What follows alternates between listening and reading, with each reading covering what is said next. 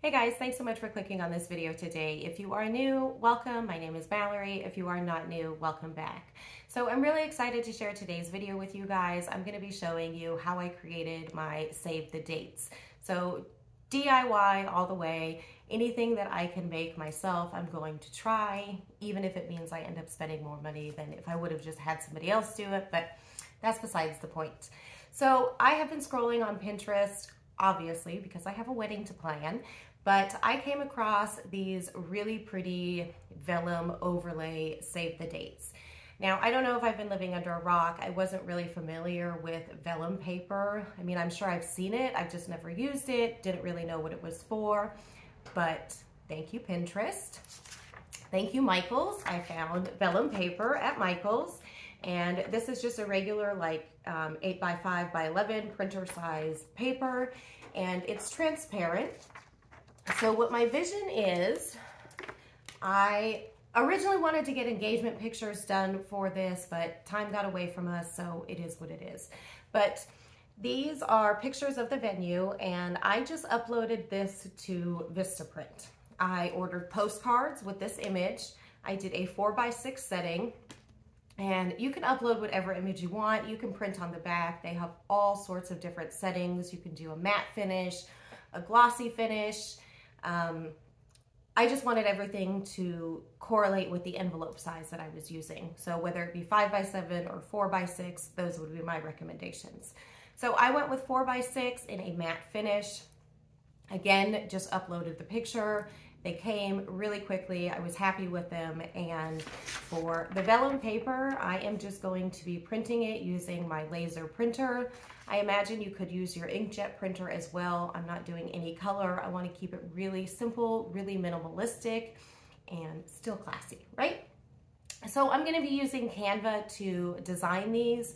You could use whatever software you want. I imagine you could do this in Word. The only reason I'm using Canva is because they have so many pre-made designs. All you have to do is edit the text and save it. They have an app. They also have a desktop version, and it's really user-friendly and so many different fonts, graphics, pretty much already done for you. So I'm gonna turn you guys around. I'm gonna show you guys the computer. I'm gonna show you guys step by step what I did to create these. If you have any questions or comments, please leave them in the comment section for me. And if you haven't subscribed to my channel, it would really mean a lot to me if you did that. All right, let's go ahead and get started.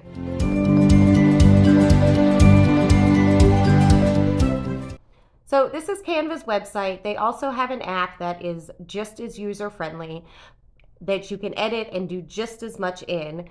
All I did was a quick search for save the dates, and you can see how many graphics and templates come up.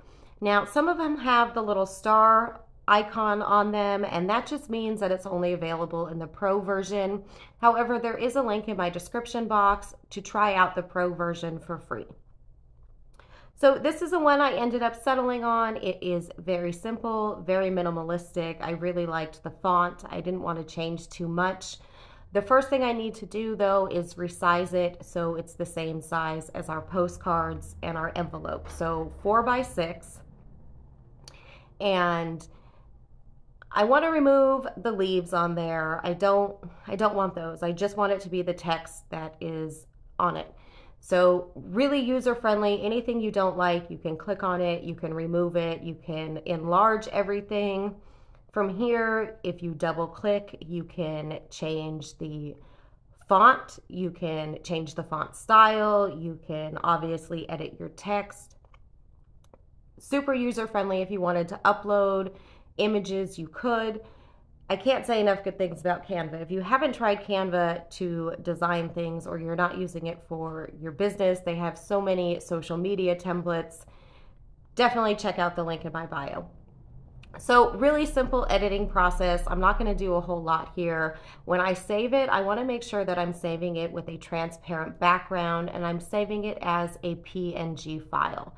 Now, when I click download, it's just going to download a file to my computer that I can then upload to whatever software I want to print from. Now, I can print directly from the Silhouette, and I really like Silhouette's design software, so that's what I'm using. However, you could use Word for this. So for here, I'm just adjusting the page setup so that the page is the size of actual printer paper. I'm going to duplicate this image, and you can see when I uploaded it, it came on my paper exactly sized at 4x6. That's why I saved it that way in Canva, so I didn't have to edit the size of anything in Word or the Silhouette. So from here, I am printing it. I didn't change any of my printer settings. I am just loading it into the front loader of my printer versus where the regular printer paper goes, just because it is a little bit thicker, and it's just gonna slide right in, slide right out, and you're left with your beautiful text. So easy, right, you guys?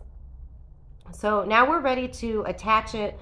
I've got all my supplies. I definitely practiced a few times before I just started punching holes in the postcards and vellum paper.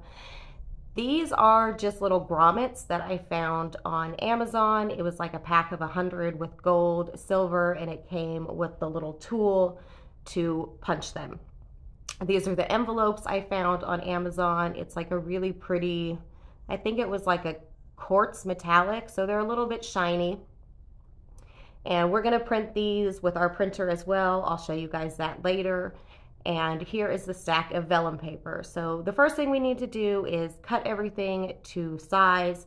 I'm just using a paper cutter and using the ruler on the top as a guide.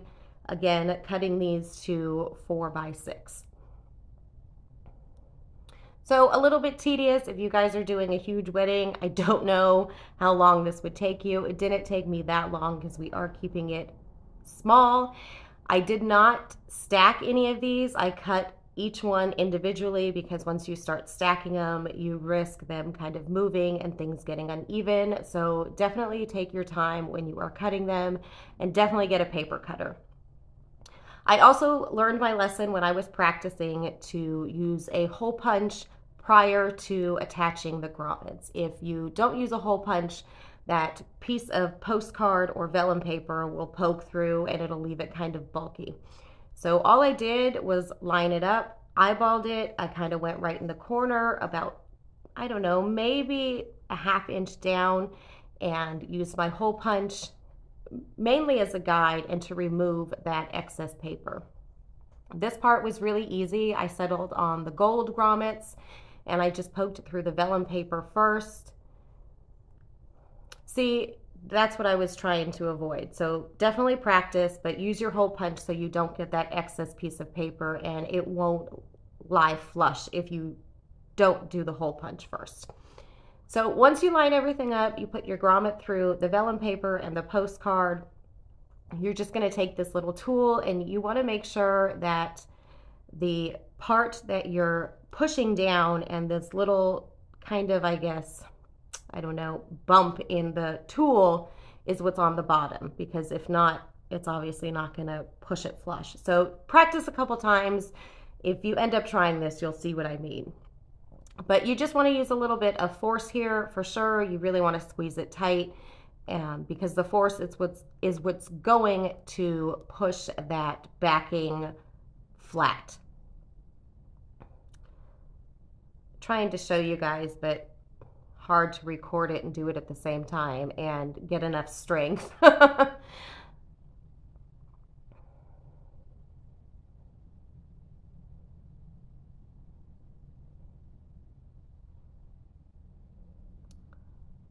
So there, really easy. Just push it down with some force, and that's going to bend those edges so it leaves it flush.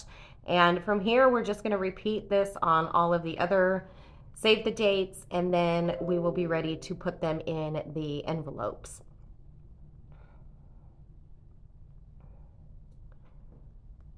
A little time lapse for your viewing pleasure.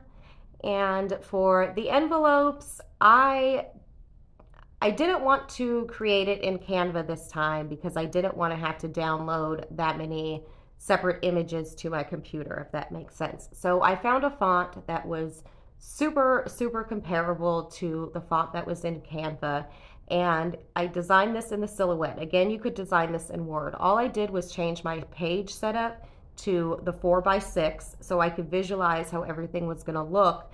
And then I just typed out who they were being addressed to, obviously, and then for the back of it, I did the same, but just made it a little bit smaller, if that makes sense. Now, I did change my printer settings for this. I went in and changed it to a thick envelope. I did my user-defined settings, so it knows that it's a 4x6 page. So it's going to tell me that I should put the envelope through the front of it, and again, pull it out of the back of the printer. So your printer settings might be a little bit different. You will have to look into that. But mine just has these little guides for the front that I can adjust. So that's going to make sure everything feeds in straight. All I did was adjust those so it fits around the envelope and slide the envelope in and printed it. And because I am using a laser printer, I didn't really have to worry about it scratching off. I'm not sure how it would work with a inkjet printer.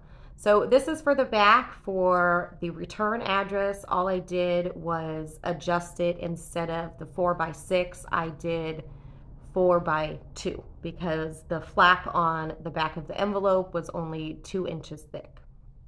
So again, this is going to be our return label, and we're going to feed it through the printer. The same process, just upside down this time. And this is what you should be left with. So that's the return address on the back. You could obviously change that. We did the future Mr. and Mrs. And then you're ready to stuff them and mail them out. Here's the final product. I really love how they turned out. They are so simple yet so classy, I think. If you guys enjoyed this video, please let me know. And I really appreciate you guys sticking around and watching. I'll see you next time.